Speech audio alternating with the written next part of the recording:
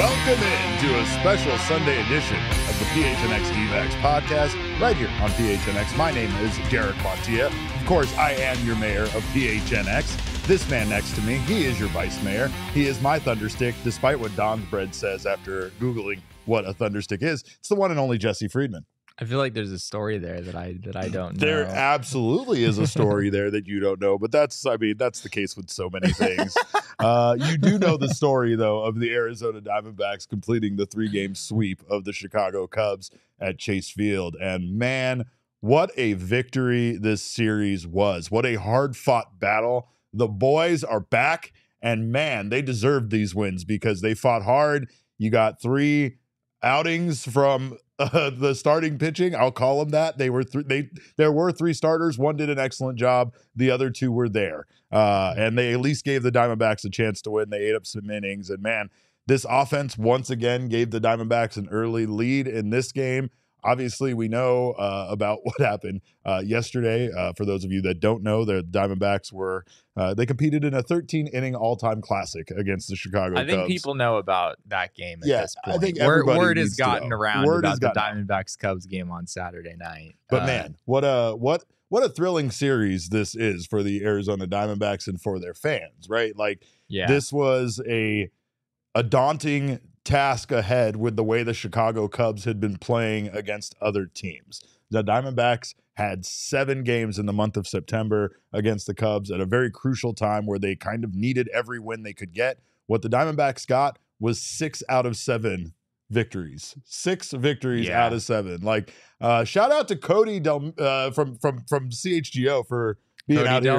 Cody Del Mendo for bringing us whatever. I don't know what he did, but we're happy he was here because the Diamondbacks did good things. I mean, in the series, the Diamondbacks were able to get an early lead for all of their starting pitchers, so they were kind of pitching from a position of confidence. Once again, in this game, they did. Marte, Carroll, Pham, it was like everybody contributed. Gurriel, Walker, Rivera, they all contributed early in the game to kind of give this team a 3-run lead early on in the first. And Ryan Nelson wasn't great, but he went out there and he got himself out of a bases loaded jam.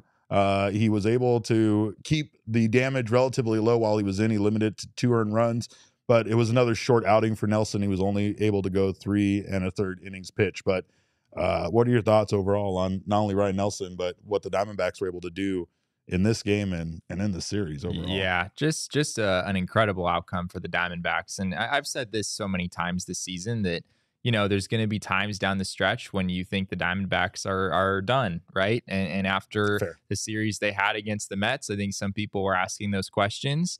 And, I've been saying all along, there are going to be those moments where it looks one way and something else is still going to happen, right? And I suspect that that's still going to happen a number of times the rest of the season, where there's going to be moments the rest of the way where the D-backs look like a surefire, lock to make the playoffs, and maybe other moments where it looks like that might be the end of the season. And obviously it's all going to come to an end here in about 2 weeks at this point. I think exactly 2 weeks is when the season ends. But just incredible what the Diamondbacks have done against the Cubs, not only this weekend but last weekend. It was only a week and a half ago that we were talking about a Cubs team that had just trounced the Giants in a 3-game series. I believe they swept the Giants and scored a whole bunch of runs in that series. And yeah, I mean, entering last weekend at Wrigley Field, you kind of wondered what that would look like for the Diamondbacks, and they take 3 out of 4 in that series. They sweep a 3-game series here, and I mean it looked. We were talking about the Cubs as being like a pretty safe playoff team about a week ago, and it's amazing how quickly this has changed. Where if the season ended today, I don't think the Cubs would even make the playoffs. I think I guess they're in a tie. I don't know how that tiebreaker would work. But at least moving forward at this point, the Cubs are not at all a lock to make the playoffs. I mean, they're kind of in this thing with the Diamondbacks and the Marlins and the Reds. And we brought them down into it with us. There you go. That's exactly what's happened. Come on down.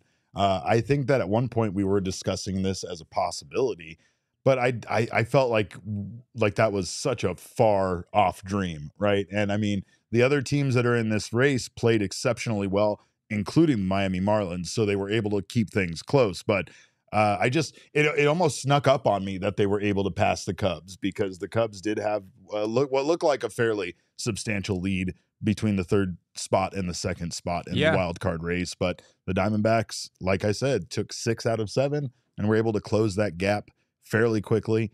Lourdes Gurriel Jr. was fantastic in this series.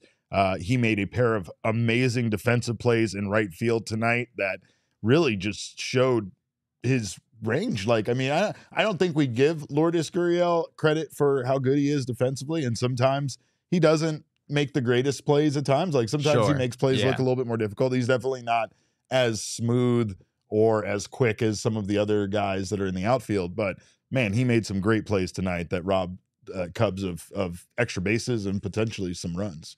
Yeah, I think I checked earlier today. I'm pretty sure Lourdes Gurriel has like 10 defensive run saves or something this year by himself, which is wild. Yeah, I think he had -1 outs above average coming into this game. So outs above average doesn't take into account your throwing arm. So yeah, I mean, I think it's pretty clear that his arm is where a lot of his defensive value comes from. But you're right. I mean, he made a couple nice plays in the outfield today, and it seems like we've said that kind of a lot this year. I mean, more than I expected to be saying that about Lourdes Gurriel, a guy who has won a Gold Glove, but doesn't necessarily have the best defensive reputation. And even in outs above average, I mean, I think he was at -1 coming into today.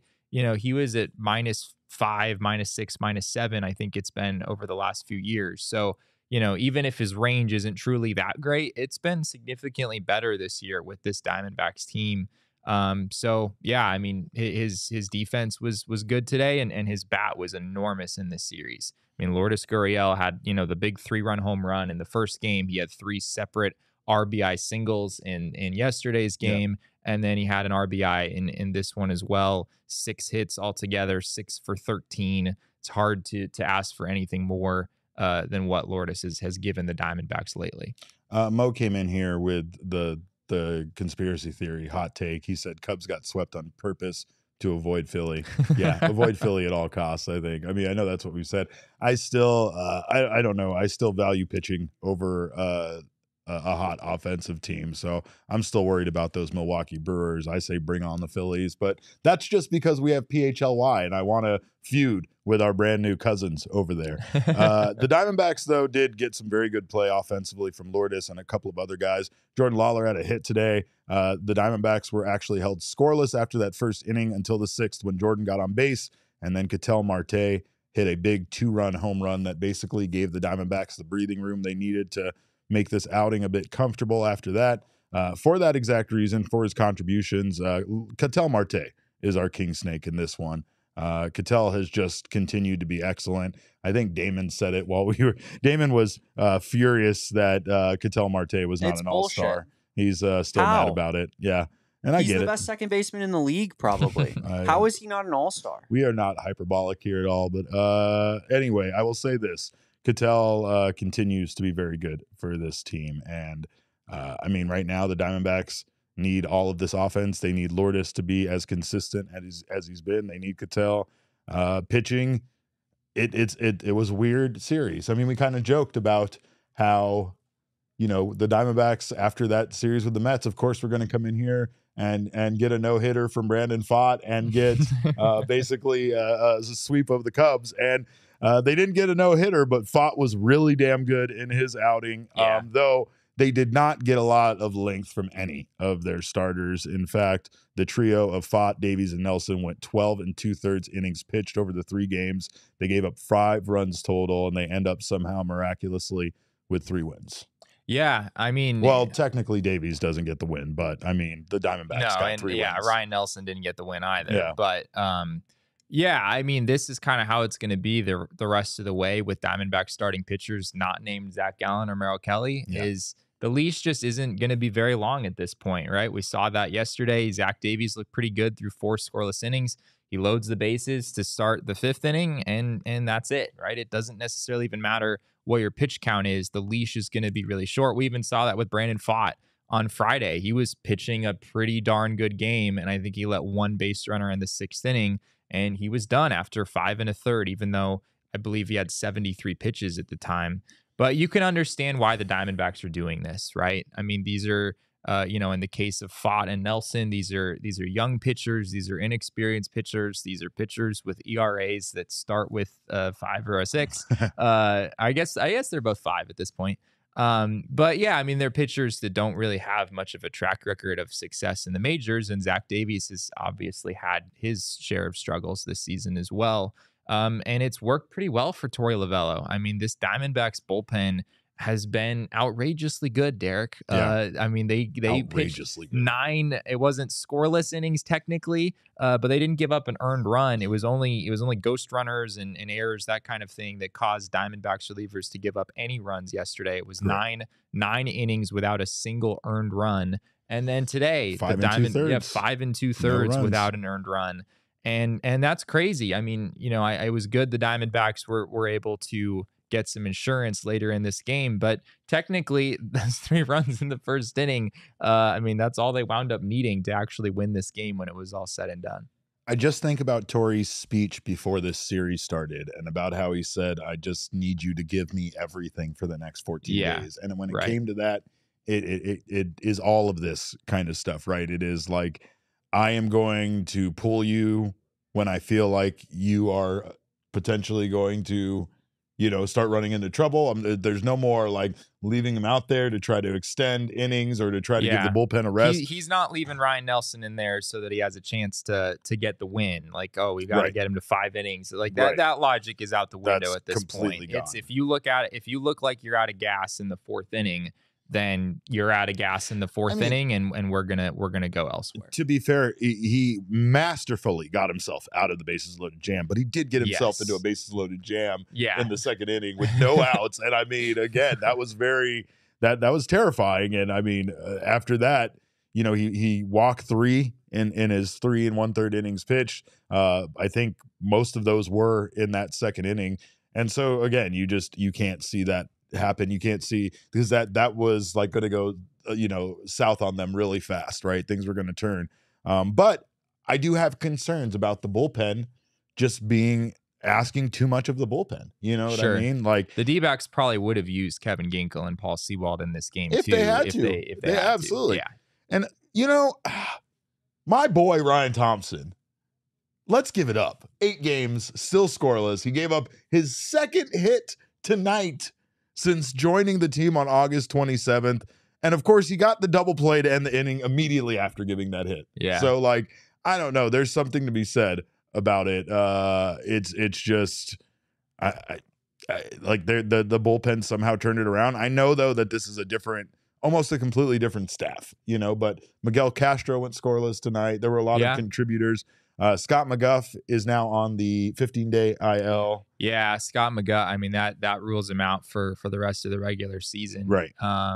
So yeah, he's shoulder inflammation. We'll see what kind of news there is there in the next few days. But Miguel Castro looked good in this game. I thought Miguel Castro, he did kind of dust one of the hitters off the plate. He did. At one, I think it was Patrick Wisdom, which it wasn't necessarily the best look. But yeah, I mean, he's throwing his changeup a little bit more. He threw some sliders for called strikes, which is a big thing for him. He looked better. Luis Frias, not always pretty, but he was good, able to get the last couple outs of that 4th inning, and then pitched a scoreless 5th inning as well. Bryce Jarvis, he deserves his flowers tonight. He was the replacement for Scott McGuff. 2 innings, struck out 1, nothing else. Just boring old relief pitching, just getting outs. And that's exactly what the Diamondbacks needed, was just a very uneventful ending to this game, especially with how much they had to utilize their pen in last night's thrilling extra innings victory. And of course, like I said earlier, that game was an all-time classic. Ends 7-6. The Diamondbacks had an early lead, 2-0. Cubs score 3 in the 5th to take the lead. Diamondbacks tie it in the 6th. Then it stays tied till the extra innings. Basically, they scored in every extra inning but one, and neither team scored in that inning. Right. It was just a wild game. It was a wild game that seemed like it was never going to end.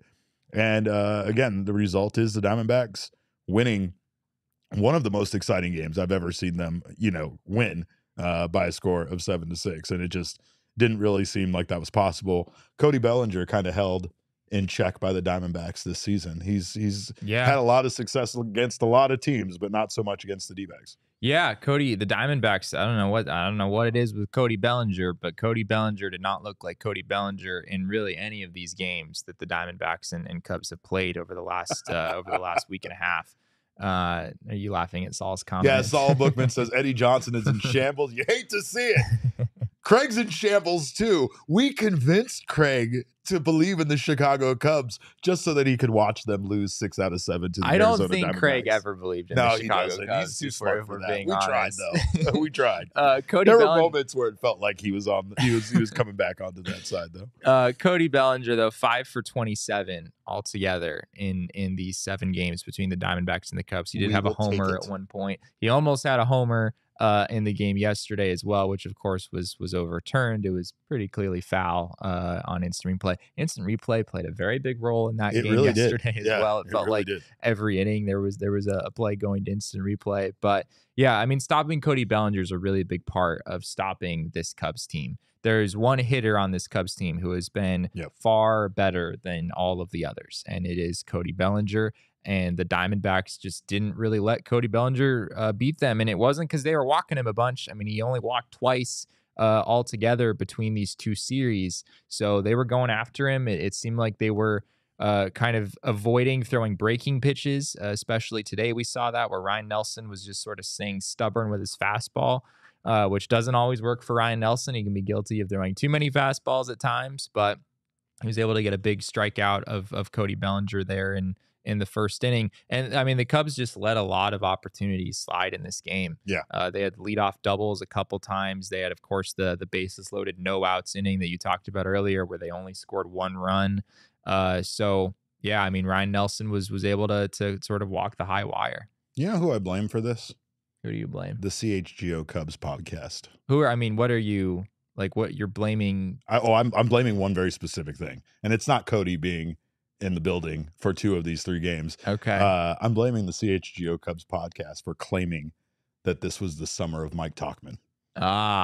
Because it is not the summer of Mike Tauchman. It is the summer of Corbin Carroll. And we all know that. We've known that since the beginning. Rookie of the year, by the way. All right. Well, we thank you guys for being here in the PHNX Sports YouTube channel. If you have not subscribed to the channel yet, make sure to do so. Sign up for notifications. That way you don't miss when we go live or any of the wonderful shows go live. Speaking of Saul, make sure to not miss out on Saul and Eddie Johnson doing their thing together, because that is an incredible duo. And Piece of Yoshi, thank you so much for your super chat. Piece of Yoshi says, a player who chastised the fan base scoring on a wild play. Where have I seen this before? Javi Baez. Yeah, well, it's, whatever. But anyway, sometimes we're hypocrites. But if you're listening on the audio podcasting side, make sure to subscribe to us there. Leave us a review. Leave us a thumbs up if you're here on the YouTube channel live. We thank you guys, of course, for always being here in the chat. You guys absolutely make this show more fun. And Cog says it's the summer of Corbin and the autumn of Jordan Lawler. I'm with it. I am with it. Brett Johnson had security called on him because of his cheering. Brett,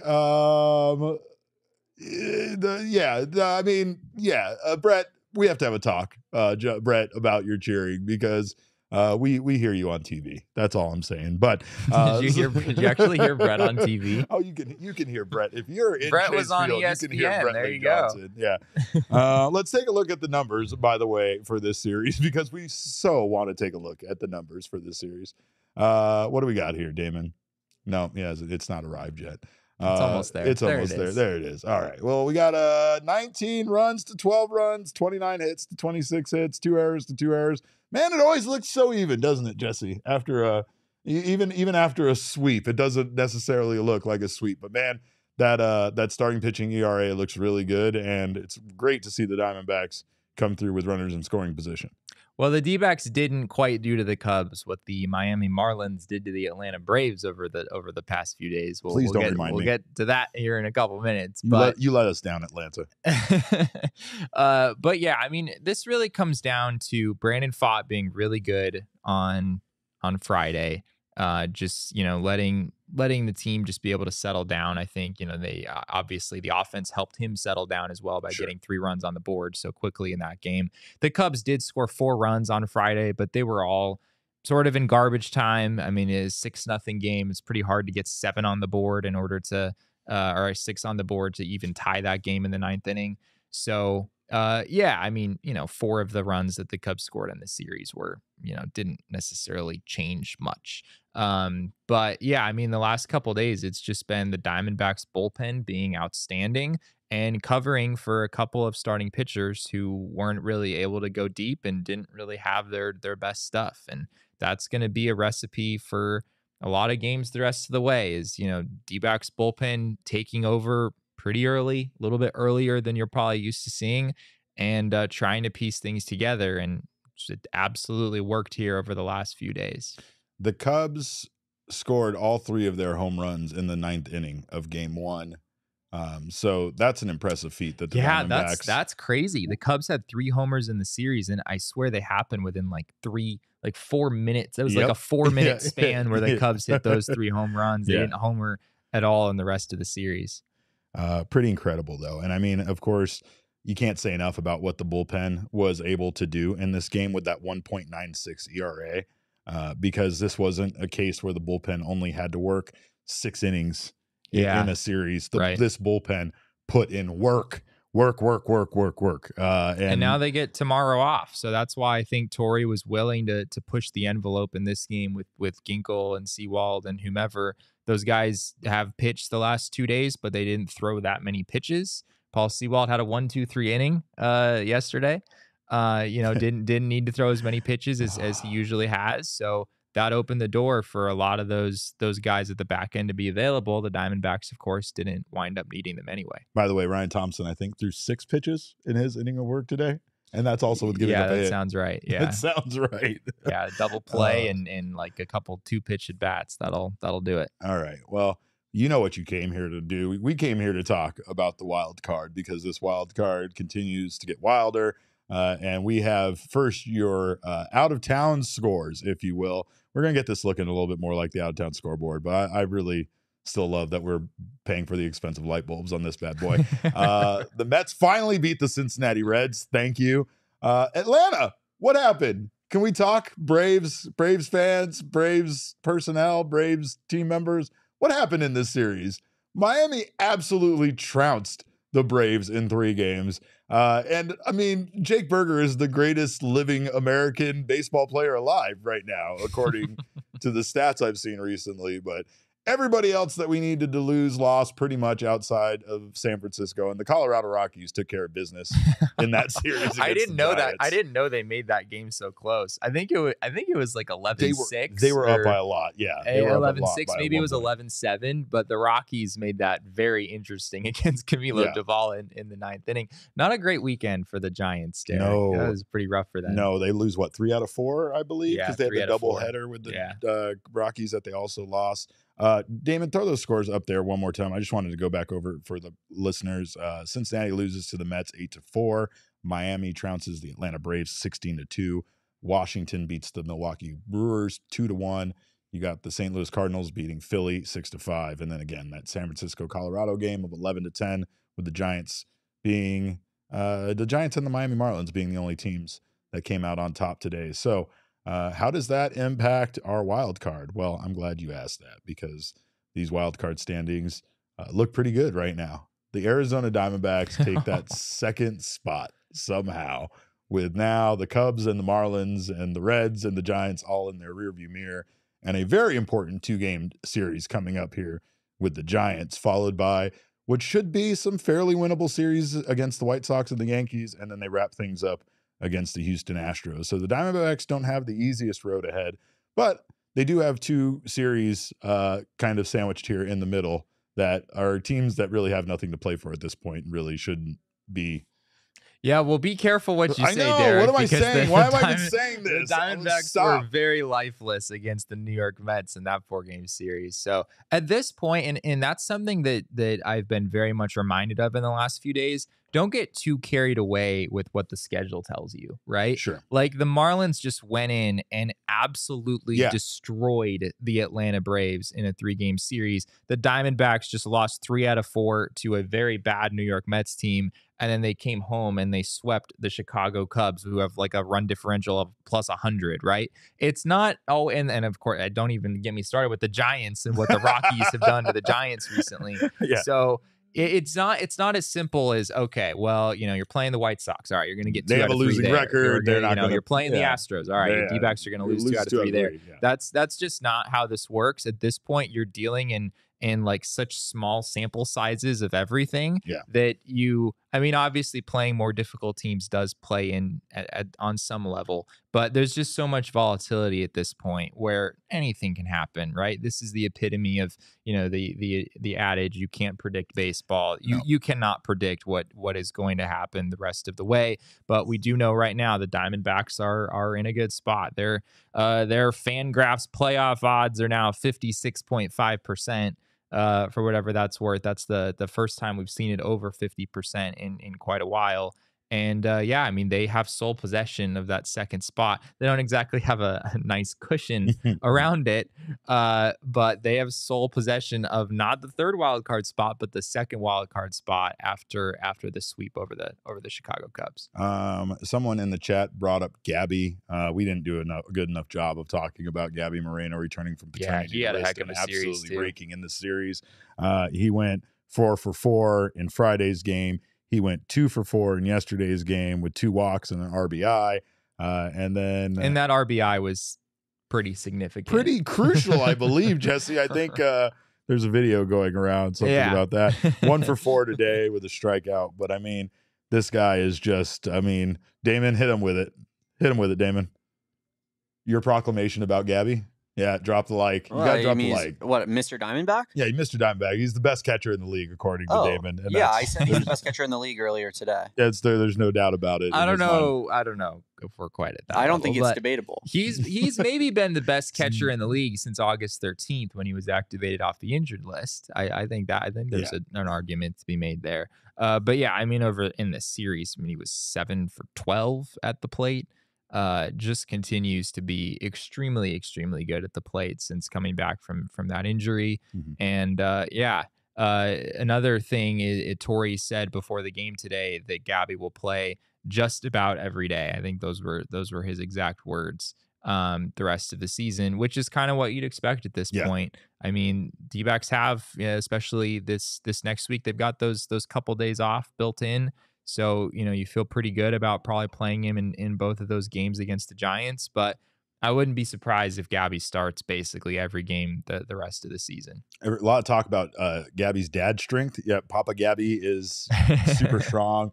There's... Yeah, he's 7 for 15 since returning from the paternity list. So there is some evidence there for sure. That sounds like 500. 7 That's for like 14? a 467 batting. Wait, did you say 7 for what? 16? 7 for 15. 15. Okay, yeah, close 500.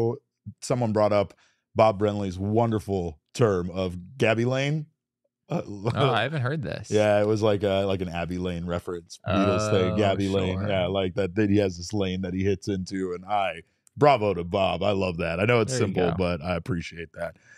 If you guys haven't signed up for a PHNX Diehards membership yet, well, let me start off with saying first, if you have, God bless you. We thank you for being part of the family. We very much have enjoyed all of our takeover events and all of the things that we've had, all the events we've had with our diehards all season long.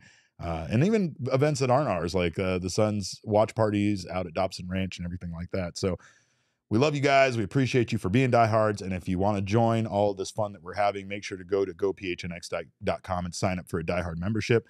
You will get a ranch card to Dobson Ranch Golf Course, Dobson Ranch Golf Course. You also get a $50 gift certificate to Mountain Mike's Pizza, and you get a free piece of merchandise from the PHNXlocker.com, free shirt or hat, along with 20% off all future purchases, and so much more. So sign up today, become a member. You'll get access to all of our content. You get access to our Discord lounge and discounts with our partners, exclusive invites to events, and so much more. So join us over here and become part of the diehard family.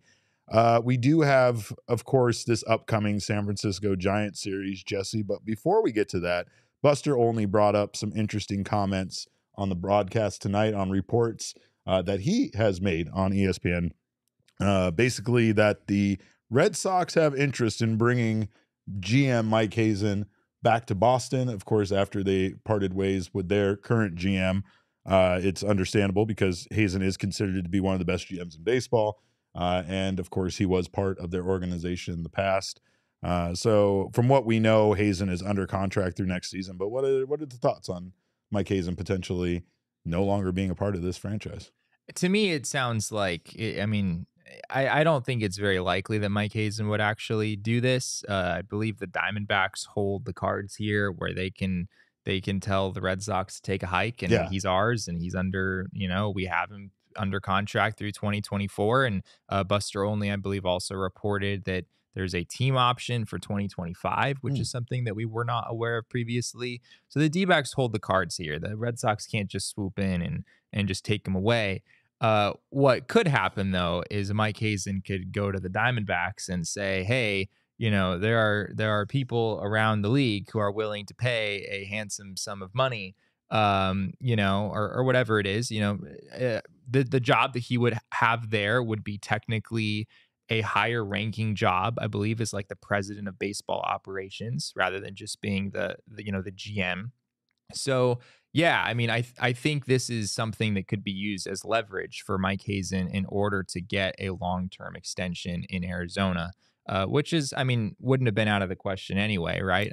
He's not really, like we said, it's just next year, and then it sounds like a team option for 2025. So those conversations might have been had no matter what, but yeah, it's not something I would be alarmed about. If you'd be very disappointed to see Mike Hazen walk, I don't think that's a very likely outcome here. Only suggested a contract extension would be very expensive. And now we have Elise in the comments saying, I think this is his team leaking out interest, so he gets an extension. And I think Elise is also an MLB GM who's just here under the guise of being somebody named Elise. But Elise is just like Alex Anthopoulos or something. That makes all the sense in the world, actually. That explains so much about Elise's comments. So much about Elise in general. But yeah, of course, that's, like you said, it comes down to them just saying no. And I think that in this case, the Diamondbacks do value Mike Hazen. You just have to look at what Mike Hazen was able to do this year with the few moves he was able to make and how those moves have impacted this team, including Tommy Pham and Paul Sewald. These are guys that weren't really the big names that, we covered them when we were going over potential trade prospects or trade targets. I don't think we ever covered Paul Sewald. We did cover Tommy Pham. Tommy Pham was, and Jace Peterson wasn't exactly on the radar. No, he was not either, right? And so, that's the thing that's wild about it is even when we did cover Tommy Pham, I know for a fact that I was like, why are we even talking about Tommy Pham? This seems ridiculous. And then that's who they make the trade for, right? So, the pieces that he was able to bring over, though, have contributed greatly to this team getting out of that rut that they were kind of in, getting back on track. And at times they've been responsible straight up for, sealing victories. And you could say that about Pham and Sewald. So Mike Hazen does have an ability to find talent.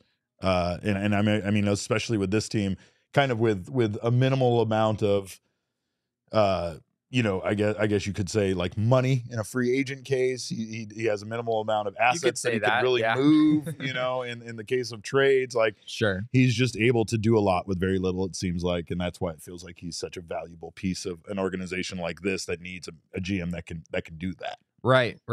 Yeah, it hasn't all been perfect, right? There's there's the Scott. Yeah, absolutely. There's the Scott McGuff deal doesn't look great. The Miguel Castro deal, right? That option is already vested for next season based on Miguel Castro's number of appearances. So yeah, it definitely hasn't all been perfect. And like you said, he'd be the first person to tell you that he would like to have a few of these things back. But like Carlos says, Mike Hazen probably feels like a genius for the Dalton. Yeah, like that deal has been a massive win at this point. There's still a long way to go before we really know the outcome of that trade. But yeah, Gabby Moreno has been incredible. Exactly what the Diamondbacks needed behind home plates. They haven't had in years. They've just been kind of piecing it together with Jeff Mathis and Chris Iannetta and all these guys who are kind of toward the end of their careers. Gabby Moreno is a young catcher, a guy that you can really build around. That's been give Damian Miller his flowers. Yeah, well, I mean, that was a little bit before Mike Hazen, but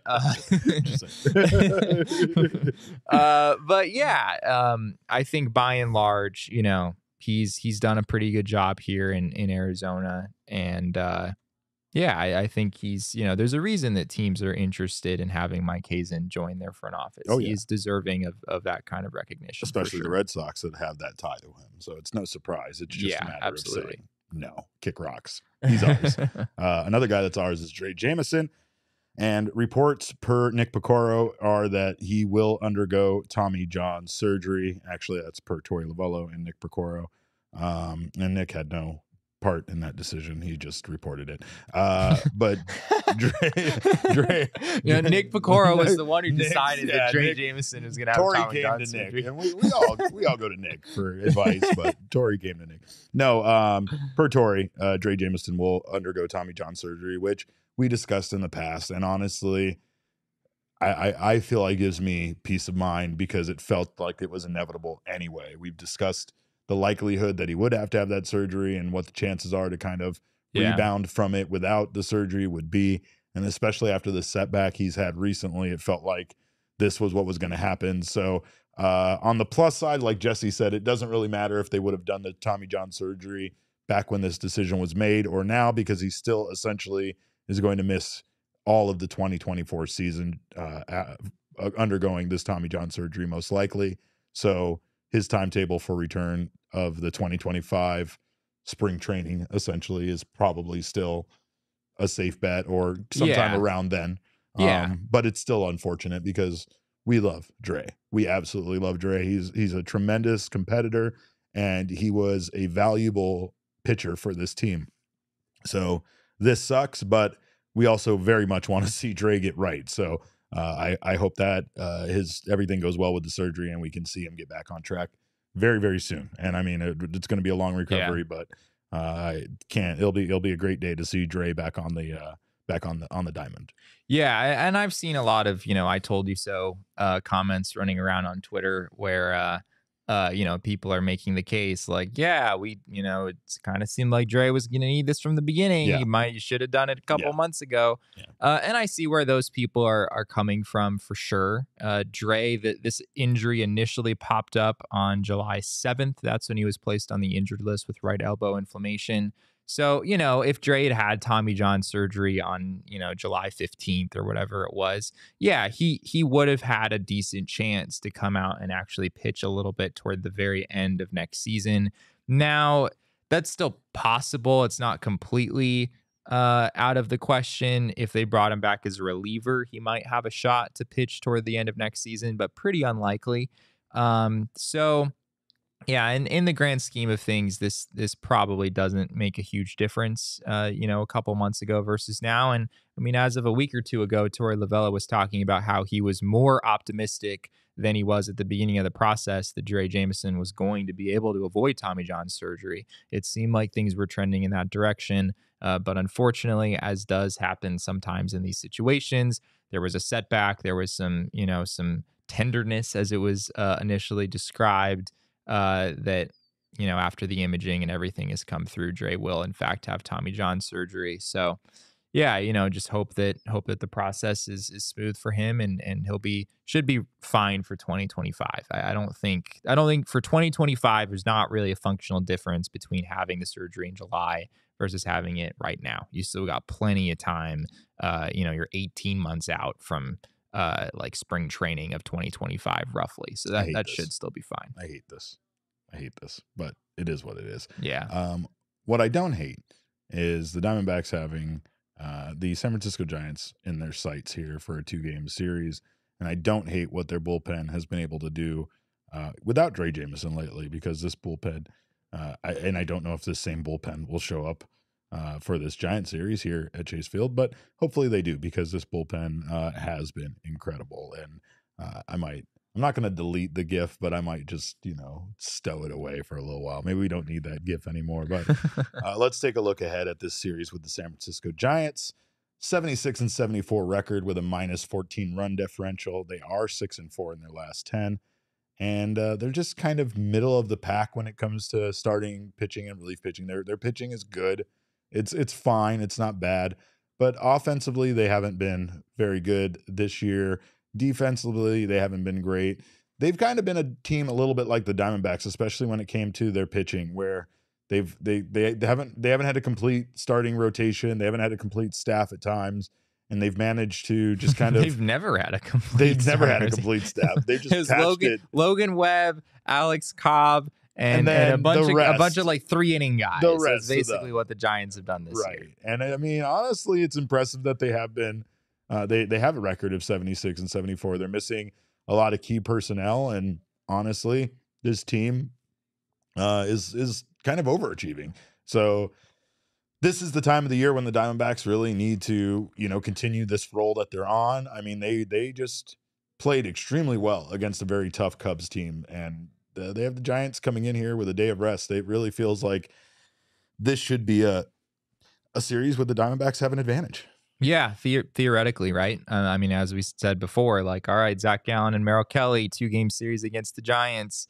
On paper, it's in your favor, but who knows, right? If anything, if we've learned anything in the last week, it's that you really can't predict how these things are going to go. But yeah, the Giants haven't had a good month. I know they're 6-4 in their last 10, but prior to this 3 out of 4 series loss with the Rockies, they won 5 out of 6. 3 of those were against the Rockies at home.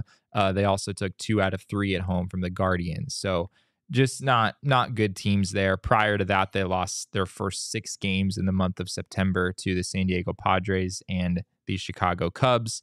And the rest of the way for the Giants is pretty tough. It's these 2 games with the Diamondbacks here at Chase Field, and then they travel to LA for 4 games on the road against the Dodgers. They're at home against the Padres for 3, a team that they struggled with earlier in the month, and then they finish at home against the Dodgers again. So 7 of their final, 7 of their final 12 games are against the Dodgers. And obviously the Dodgers don't have a ton to play for at this point. I don't think they're catching the Braves, and they've already clinched the NL West, of course, that happened yesterday. But the Dodgers are still the Dodgers, and, I don't think I think they're still going to try. They're still going to, there's still a difficult team to play, and not an easy finish here for the Giants. It's wild because when we had Mike Farron on and he was talking about the playoffs, I feel like what we saw the Marlins just do to the Braves is the exact kind of thing he's talking about. Like, I know the Braves weren't at their playoff best or whatever, but that's kind of what happens when these playoffs roll around. Like, you never know when a team like the Miami Marlins can all of a sudden just figure out how to be putting up 10 plus runs on the board almost every night, and nobody's going to stop them. But it's only a very small amount of time that they need to play that way for, right? You just kind of catch fire here around the mid part of September, and then kind of almost like what the Phillies did last year, right? They snuck in, they got that final wild card spot, and then they caused a lot of noise in the playoffs once they were there. So it just feels like what we're seeing across baseball right now is like that kind of randomness of it, and that's what makes the playoffs fun, and that's what makes having these extra playoff spots exciting. It's also why you don't like it, right? It is, because it's just too goddamn random, and it's just too unfair to those teams that played very well for 162 games to gain some sort of advantage, only for them to kind of sit around and wait like 4 days to start playing baseball again while these other teams stay hot and they don't get out of their groove. They don't get out of their routine. They stay in it. Baseball is a very routine thing. We've seen that in every way. A guy comes back from injury. It takes him a while to get hot at the plate. Pitcher comes back from injury. It takes them a while to get right. I mean, it even literally takes them a while, like pitching in other games that aren't major league games, to get back on track. So this is just a game of, I feel like, being in the groove at the right time. And at least for the Diamondbacks, that this series is a very good starting point between now and the end of the season, with the remaining, they have 12 games left now? Yeah. And 11 games left. Is it 11? I think so. They have 3 and 3, so 9, and then the 2-game series with the Giants. So yeah, I think you're right. It's 11. My thing with the going back to the whole 12-team playoff conversation, I just don't want to. Get off his lawn. I'm sorry. I can't not talk. You can't like push get my on the buttons sidewalk and then not for give me a chance to talk about this. We just can't get to the point where a 162 game season doesn't mean anything, right? Correct. You just can't. You can't get to the point where you play 162, you win 2 more games than you lost, and then you're in there. And your chances of doing serious damage in the postseason are not that different from a team that was 30 games ahead of you in the standings. It doesn't do justice to 162 games of, some teams just being significantly better than other teams. There needs to be some level of separation. That's why we played 162 games. That's why we did that. And that's why we never played the other league. We only played the National League. We only played the American League. And we didn't even play those other teams that much. We just played 60 goddamn games against our own division, 80 games against our own division. Why? Because that defined who the winner of that division was, and thus made making the postseason special. If you had a 20-game deficit in back in the old days, you could make that shit up because you actually played that team 35 more times. It was felt crazy. That way. It felt that that really way. did. I am very on board with but that. That's how it felt. But I much prefer the balanced schedule. For sure. But that's what I'm saying, though. The balanced schedule even moves it farther away from the point of playing your own division so often. And even though that can be very boring, there was a means to it. There was a means to the end. There was a reason why they did it that way. And the reason why was the regular season was the playoffs. The playoffs weren't the playoffs. The playoffs were like a championship series of the best teams in the league playing each other to decide who in turn was the best team in all of baseball. But it wasn't like this, hey, let's see who can get in and then what can happen in the playoffs. It really wasn't designed for that. That's the reason why baseball has this godforsaken 162 game season that doesn't. If we're gonna do, you love every minute of it, Derek. It's almost over, Jesse. I do love it though. This is baseball. A pretty long game. Speaking of long seasons and baseball rules and things, the pitch clock couldn't clamp this one down too far, Derek.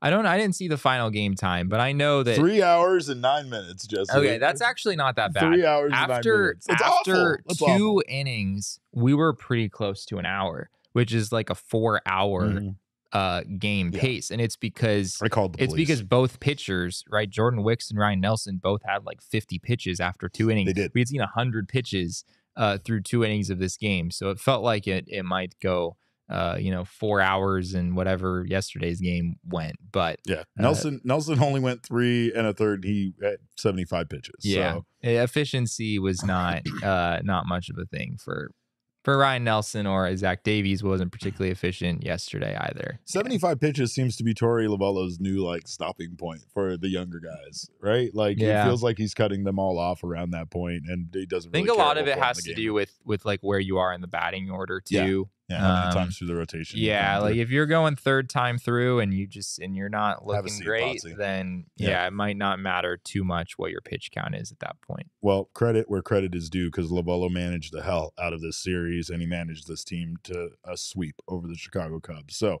this is a lot of fun, and of course we have a lot more fun ahead of us because, like Jesse said, 2 more weeks from today. 2 more in 2 weeks, Derek. We will know. We will be back here doing a show on Sunday, 2 weeks from today, talking about the Diamondbacks making the playoffs. Oh man, you said it, Derek. I threw that out there. Was I not supposed to? Damn it. I mean, that's not for me to decide. Yeah. Oh man. Well, let's hope I get out of this one. But let's hope that ages well. We thank you guys, of course, for being here. Real quick before we go. Yes, sir. A couple people were asking for it, so I'm going to toss this guy up there. Oh, there we go. There we are. We're fucking back, baby.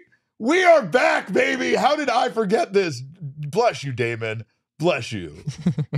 We are back. The audio people still have no idea what you're talking about. So what I'm screaming about is Damon just threw up on the screen the most important division in all of baseball. It's the All-City division. Right. And now this division has grown by 1 team, and they are still on top. The Philadelphia Phillies are up there at 81-68, but the PHNX D-backs boys are back in business, baby. We're back in 2nd place. We are 3 games back from the Phillies. The Cubs now are in 3rd at 3.5 games back. The Chicago White Sox, they are just trailing the Cubs just a little bit at 24.5 games back. And then the Rockies round out the pack at 25 games Big week back. for the Rockies.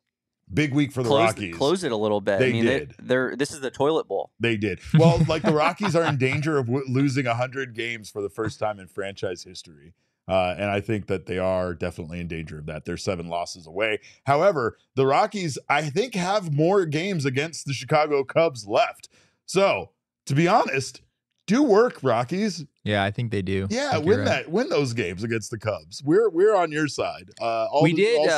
We did have some people talking the other day, which I think does make a lot of sense, about how the Phillies don't really belong in this, like with their full season record. We should probably just go from the day that PHLY launched. Yeah. And I believe since that day, the Phillies have gone 2-3.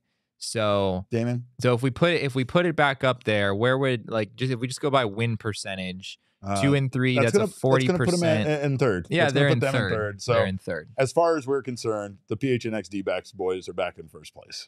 You know what, guys? Fuck that. Let's just win this thing. Let's just win the whole damn thing. No asterisk talks. Let's just have a better record than the Phillies. Let's get the first wild card. Juice me up. Goddamn brick wall. So the Phillies. Now I'm getting sidetracked looking at the Phillies schedule. The Phillies have 3 at Atlanta the next few days, which seems like it should be difficult, but I don't know what happened over the weekend with the Marlins. They ran into the buzzsaw that is the Marlins. There you go. And then after that, things get easier for them. They have 4 at home against the Mets, 3 at home against the Pirates, and they finish on the road against the Mets. So not a particularly difficult schedule for the Phillies to finish things out.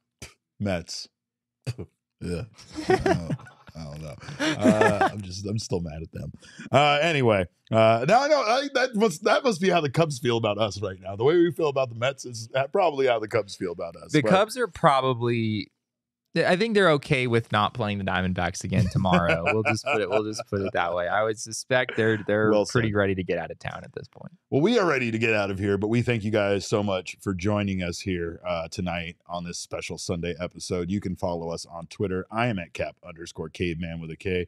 This maniac next to me is at Jesse N. Friedman. The people's producer behind the Mac over there is none other than Damon Dog. Of course, we are Damon's dogs.